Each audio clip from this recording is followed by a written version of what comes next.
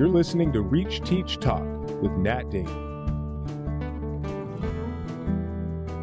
Welcome to Season 2 of Reach, Teach, Talk. It has been almost a year and a half since our final episode of Season 1, and a lot has happened in the world since then. We ended the season about 3 months into the pandemic. We are still in the throes of this pandemic, and in education and learning, we're only beginning to see and be able to forecast the impact of this pandemic on students, on teachers, on parents. We have certainly lived during the remote period of time with school being home and home being school. The environment of the school has become porous, and we are now, in many cases, witnessing our students back in school, yet masked up in most cases and keeping socially distant. But this is the now normal. And when we hear teachers who are looking for restoration, when we're hearing parents who are nervous about their students, about their kids, about what they're bringing home, in terms of not just related to the pandemic, but isolation, the idea of having been physically separated from peers, from teachers, from other mentors for so long. Nobody has been able to grow alone. Everybody has had to rely on others in ways that have been unprecedented. And that reliance on others is what we call relational trust. Parker Palmer has written 10 books, and he is just any teacher here in the audience. You know his name. You've read his works. You've listened to his podcasts.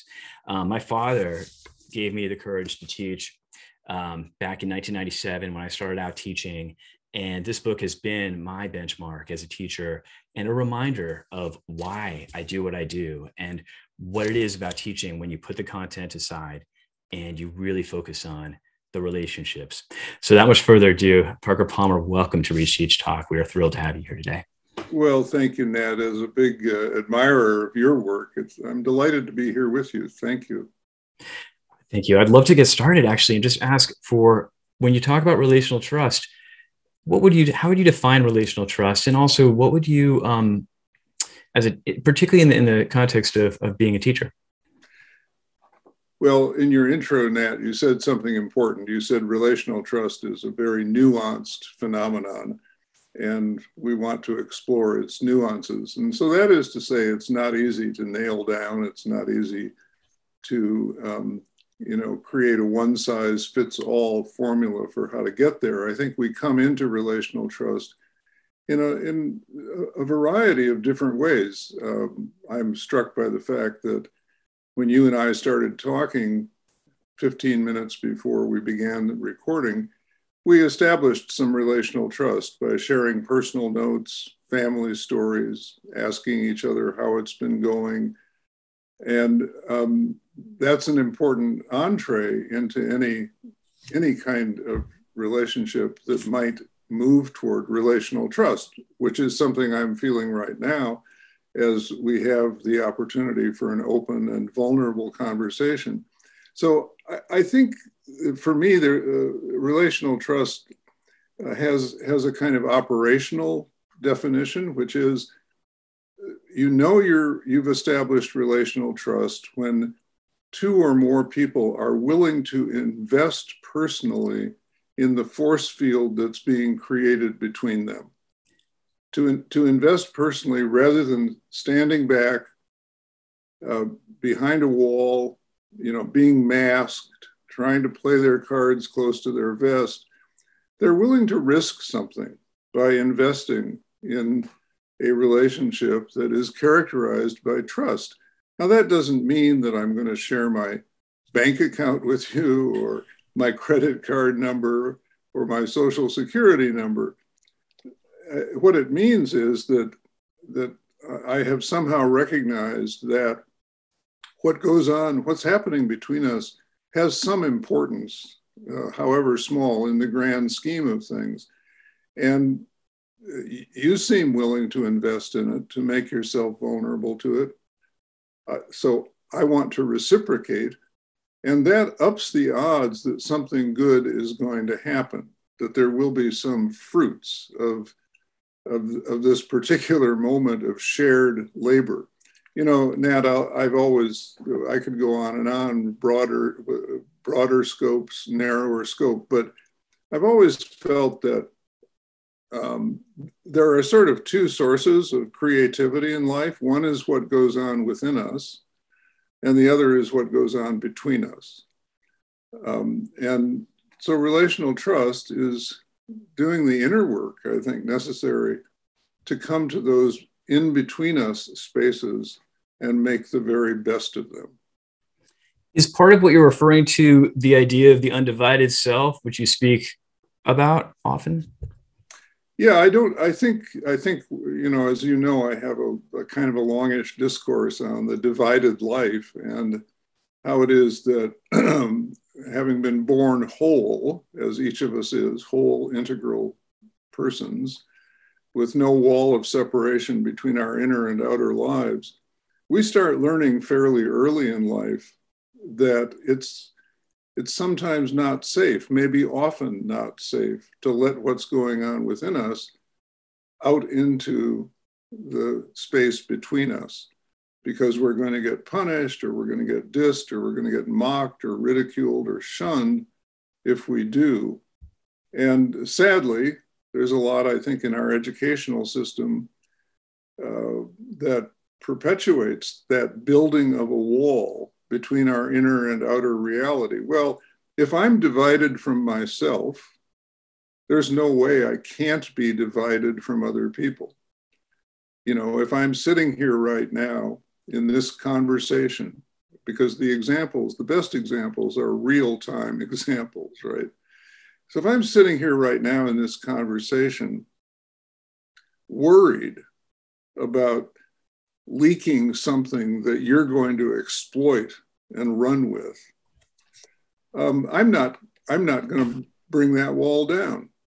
I'm going to.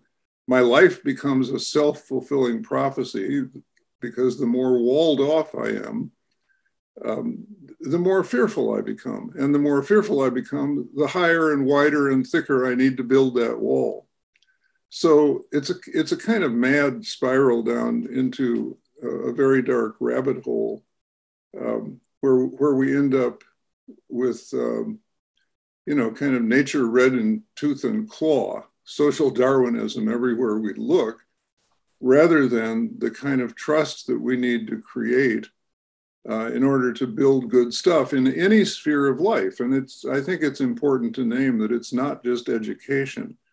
I think in every human relationship, we are asking a fundamental question about whoever it is we're relating to.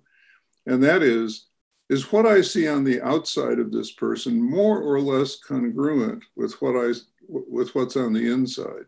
Does this person seem to be showing up as him or her self with reasonable degree of candor and transparency? When the answer to that question is yes, then everything sings. That's again this sense that I can invest myself in a relationship where the other person is not hiding behind a wall or wearing a mask. When the answer is no, I can't trust that what I see is what I get, everything falls apart. Everything goes to hell in a handbasket. And that's what often happens in personal relationships. That's what happens in business relationships. That's what happens in politics. I mean, it's happening on this very day as we speak. A new batch of headlines is being written about a breakdown of relational trust between citizens and leaders and between citizens themselves.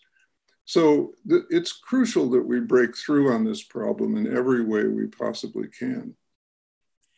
What can teachers do to build relational trust? I'm thinking about, again, in this pandemic context, right, where also teachers sometimes they've got a full classroom. Most often they don't. A lot of students are out right now and coming back and forth. And so you don't have the reliance on a full class every day to be able to build that trust, that relational trust. Yet despite that, I'm wondering how as a teacher is relational trust truly built and strengthened? Because you're touching on the idea of vulnerability. You're touching on the idea of your authentic self, being your external self, your internal, your external, your undivided self. Therefore, is there anything that you've seen or that in your experience as a teacher and as a professor that you've seen as really helpful in building relational trust with your students? Well, let's start with a word about the obstacle or an example of an obstacle, and then let's move beyond that to see, what the answer or a answer to your question might look like. As you may know, for 25 or 30 years, I've been developing a nonprofit called the Center for Courage and Renewal, and doing Courage to Teach retreat series with K through 12 teachers, whom I regard as our culture heroes and among our true first responders to the social issues of our time. And I've learned a lot from those teachers as those decades have rolled by. And one of the things I've learned, and this from a person who never has had a course in education, don't have a degree in education, didn't go to a school of education. One of the things I've learned from the teachers I work with is that very often in teacher education, they are taught tips, tricks, and techniques, methodologies, strategies for teaching. And the self who teaches is largely ignored, the self who teaches. And in our retreats, one of the things they learn that is helpful is to more fully bring themselves to teaching. And I remember one teacher who had this revelation in maybe our very first retreat. She said, we've talked in here so much about the self who teaches. In between retreats, I've realized that myself is heavily defined by my sense of humor, and yet I've never felt at liberty to release that in the classroom. She was hiding behind a wall, thinking it was unprofessional to laugh with her students. She said, in the time between retreats, I've gone back to class and unplugged myself, let the humor roll. And it's going so much better for me and for them. Well, it's a small example, but I think if we think about it in terms of the obstacle we have to climb over, which is this objectification of teaching as everything to do with tips, tricks, and techniques, and nothing to do with selfhood. I'm not dissing technique, but it's not fundamental. It's not the primary driver of good anything. Show me a doctor who uses only technique and another one who uses technique plus personal connection. And I guarantee you that second doctor will be a deeper and more profound healer of his or her patients than the one who clings to methodology only. So whatever you have as a personal gift, and it doesn't have to be a sense of humor, it's not about entertaining people, it's about being real. And just one more thing about that, you have to, I'm not arguing that we should reveal our deepest secrets or the things that, we're most embarrassed about or the most fundamental wounds of our life. I have my own story there of 3 deep dives into depression. And for a long time, I couldn't talk about that because it wasn't fully integrated enough into my sense of who I am that it would be safe to talk about that. It took me 10 years after my first experience of depression to start writing and teaching about it because I knew it needed to be more fully integrated into a comfortable sense of who I am. So that I could stand in front of a group or write a published page that said, yeah, I'm all of the above. I am my gifts and my strengths, and I am also this deep dive into darkness where I wasn't sure I wanted to live anymore. But you don't do that just sort of off the cuff or on day number 1. And yet, when you get to the point where you can acknowledge some of your own limits, when teachers can acknowledge the things they don't know as well as what they know, when teachers can acknowledge their limits as well as their potentials, what do? They create an environment for students who are wrestling with all of those same questions that suddenly feels safer to the students. Because if the teacher can go there, I'll be okay going there too. If this is part of the teacher's reality, and kids are pretty discerning about what's real and what ain't in older folk, if this is part of the teacher's reality, then it's okay for it to be part of my reality as well. 2 years ago, Nat, I would not have believed that you could do it on Zoom.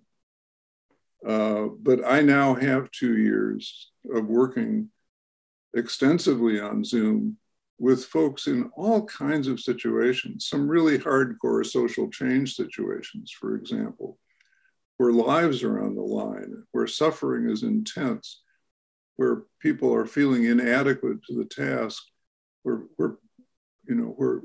this constant sense is, I'm not enough for this job. I don't have enough. I can't do enough. I'm feeling crushed. And I have found that on Zoom, it is possible to be transparent, to be vulnerable, to be candid in these thoughtful, measured, bounded ways and heal each other. It's been quite amazing to me. And I'm talking now about around the world, across many cultures, working these past 2 years with people and situations that at almost age 83 now, I could not have traveled to. But in this manner, I've been able to connect with. I'm not saying it's easy. I wish we could be face to face, but I don't think that the technology is, for where it's available, and I wish it were available more widely to everyone. But when the technology is available, I don't think it's a deal breaker in terms of establishing relational trust. I've seen too many good things happen. So much of what you just shared, I'm nodding because it resonates with my year last year. I was running a middle school as an interim middle school director at a school here in LA. And I spent about 7 months of that time actually running it from Boston. And because we were remote and I had personal reasons to be in Boston, that kept me there. And so I come in and it's this idea of building relational trust where you don't know how tall anybody is. You don't know what they look like from the neck down. They don't know me from the neck down. And when you hit leave meeting, it's over. Like you've had your chance at that time. And until next time, it's done. And I was really skeptical, Parker, about this job and how successful I might be in this role, because I couldn't imagine building relational trust with the faculty, my peer administrators, and then ultimately with the students. And I'm not sure honestly how it went. It went, but I remember thinking, okay, I'm going to write a letter to the teachers every day. And if nothing else, I'm just going to do this every day, even if it's something, that they don't read. It doesn't matter. It's them knowing that I'm thinking of them and them knowing that I've got just this thought that maybe might help them as they start the day or not. And that was kind of also my security blanket, because as long as I wrote something every day, I knew I was making efforts toward building trust. And about halfway through the year, I was making phone calls before the winter vacation, and I was calling the teachers individually and just having a chat before we left for our first 2-week vacation. And I got some feedback from a teacher saying, those letters are really well intended and they're good, but I can't say that I've read more than 10% of them because I'm just hanging on. Like, I just need to focus on my class. And I just can't, it almost feels like work to feel like I'm expected to read these letters. And then the teacher said, but Nat, what really mattered to me in terms of our working relationship is when you devoted that faculty meeting a month ago toward just like throwing out an agenda and just checking in. How are you? Let's talk. And Nat, you shared part of your struggles as our administrator, and that made me feel closer to you.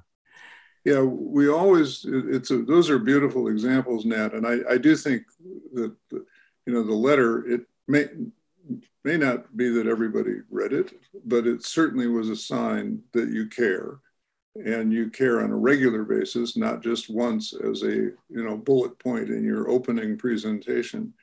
That makes a difference. And then mixing the work with the expressions of being, with opportunities for people to say, this is who I am right now, this is how it's feeling, this is what I'm struggling with.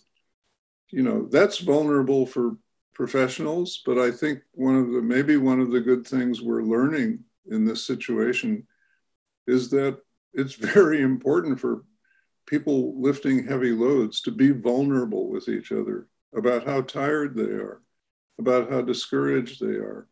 One of the things that has always amazed me, Nat, about retreat groups is that, and I'll liken them here to these gatherings where we explore our own emotions.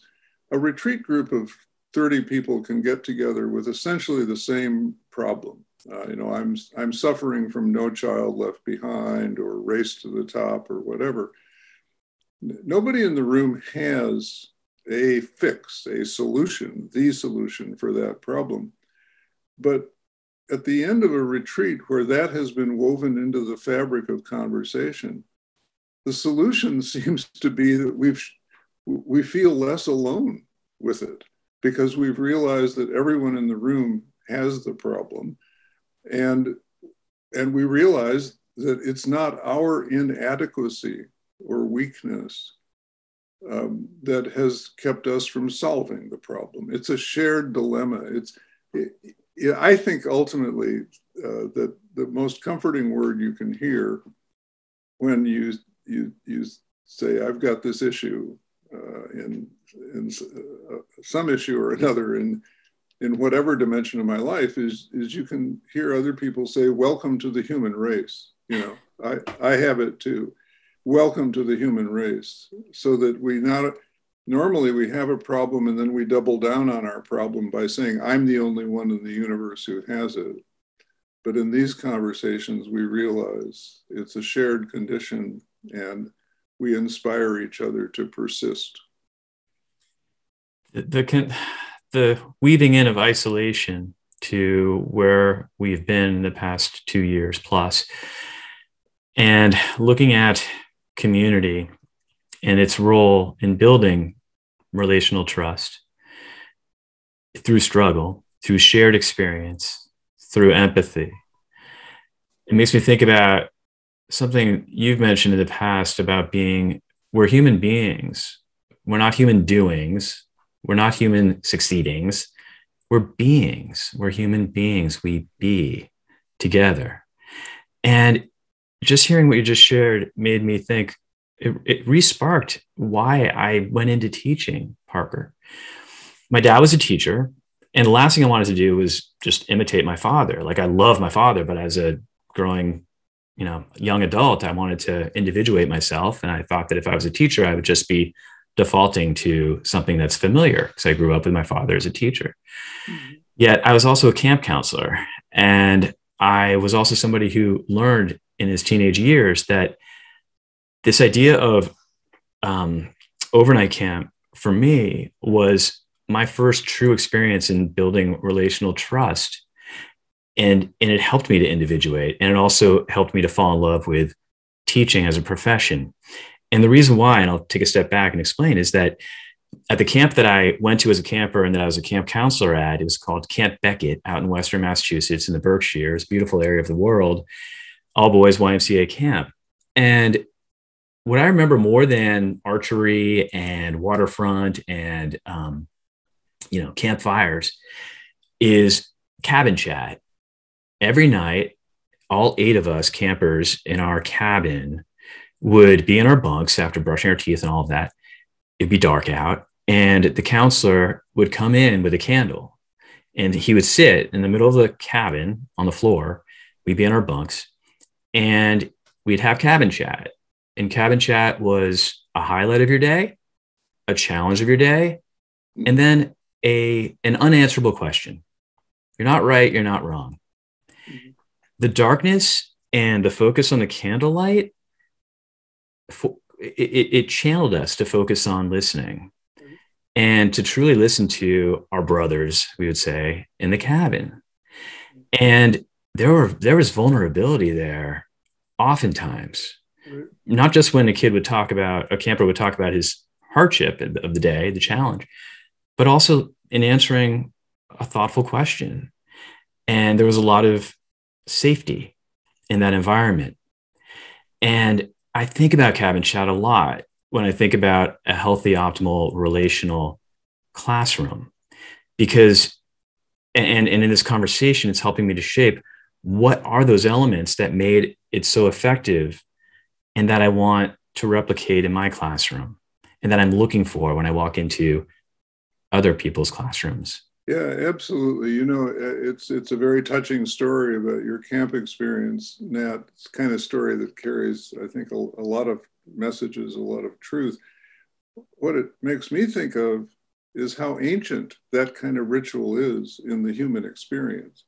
I mean, for how many centuries, maybe millennia, have people sat around campfires at night, you know, to ward off fears of the dark, to tell stories, to inform each other about what's going on and what we're looking at tomorrow, and to generate hope that, that as Chris Christopherson used to sing, we can make it through the night. You know, it's a wonderful image, and it's precisely the kind of thing we need to be doing. Again, mindful of the fact that professional education educates us away from these simple, grounded human things that we need to reclaim because we know we need them. Simple, human, and grounded. Yet you don't see it in every classroom. And it's not necessarily, as you say, it's not necessarily fostered by the schools, the teaching schools. Right. Yet it is so. If you were to ask most students, you ask them, what is it? You never want to ask who's your favorite teacher, because it's never a pecking order in a spectrum like that, but more like, who's your most impactful teacher? Yeah. At least right now, right? Yeah, just tell the story of a teacher who has had an impact on your life. Yeah. And you know, they might start by saying kind of the Robin Williams kind of performer teacher at first, or the nice teacher or something. Yet ultimately they always come back to the teacher that might actually really be challenging them right now.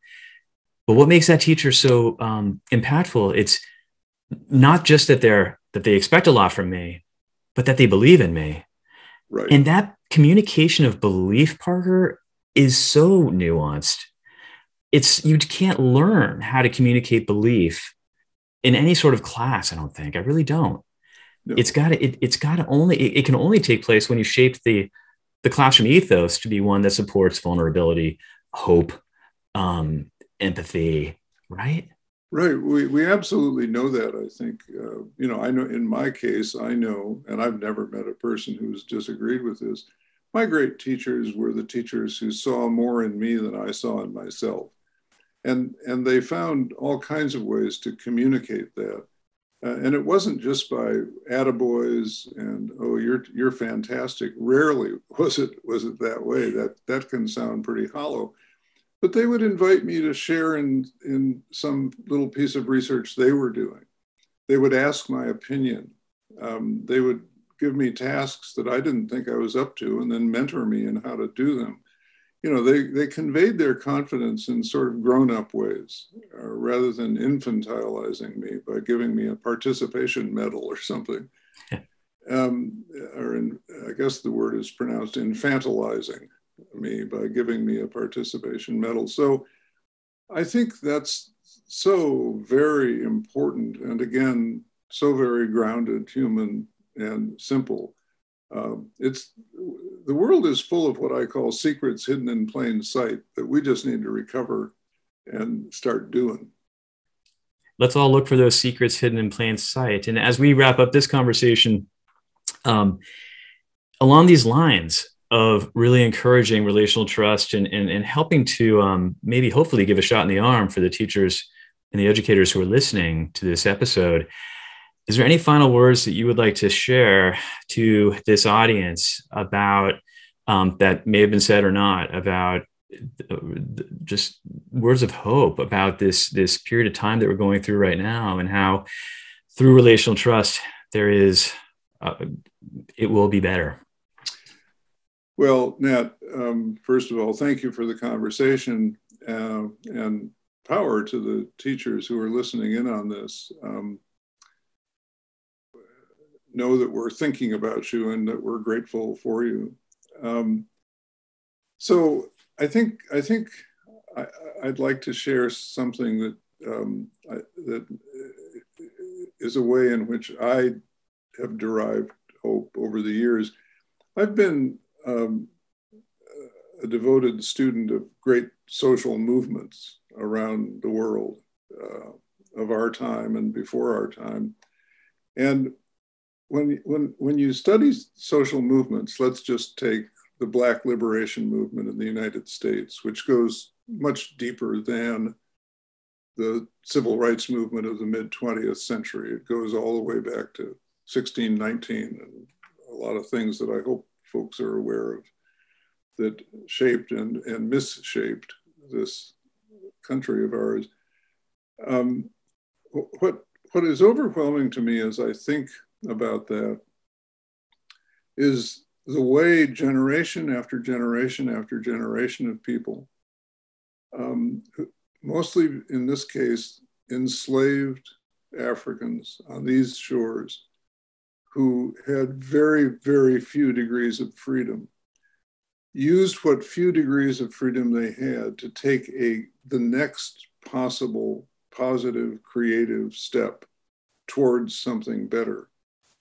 And when you look at the young Black people of the mid-20th century who changed the lay and the law of the land by gathering in places like Selma, Alabama, and bravely, non-violently witnessing and following the consequence of their actions to the bitter end, when you think of those people that have been so transformative in our world, they built upon 12, 13, 14 generations of ancestors taking that long march, small, slow steps at a time.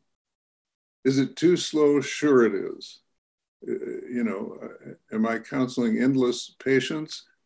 Not as a norm, but as something we have to have in order to get anything done. And I take inspiration from that social change happens in incremental ways. And we have to value the small, slow steps any one of us can take, rather than throwing up our hands and saying, this whole thing is so overwhelming that I'm just going to bow out. I'm going to find the exit door. If that had happened historically, nothing would have changed. And I take inspiration from people whose lives were a lot rougher than mine is. Inspiration to get up every morning and ask myself, what can I do today, no matter how small and how slow I want to do it. You know, that is to me a real definition of hope right there. The idea of when you were saying breaking it down into and really honoring the steps you're taking, the steps that we're taking, instead of being put off and fearful of just the vast amount, the sheer amount of work to be done. That is to me a concrete way of establishing a hope-filled mindset. Every little bit counts, and if we can reclaim our conviction that that's the case, because it is the case, I think we'll continue to fight the good fight and take this somewhere worth taking it. And taking it somewhere that is heart forward. Courage being the heart forward, the power of the heart, the core, being leading with the heart, right? Courage to Teach, most perfectly apt title for me, the Bible of my teaching foundation, which is going right up here on my shelf. Next to The Wounded Leader, which is a whole other conversation we could have, the idea of the vulnerability that comes from acknowledging and really taking a deep study into our wounds and how that helps us not just to heal those wounds, but to present ourselves with authenticity and in a way that can engender relational trust. Yet that's another conversation. We have to wrap this one up now. I hope we'll have it, Nat. Thank you so much for this one. I'm so grateful. Thank you so much, Parker Palmer. And anybody who's listening, please visit our website, reachacademics.com, for more information on Parker Palmer, more information on the Center for Courage and Renewal, and about his biography. We have a full expose about Parker Palmer on the website. So please visit that and stay tuned for more episodes. But what an episode we just had. What a conversation. And thank you once again, Parker, for joining us and taking the time. Thank you.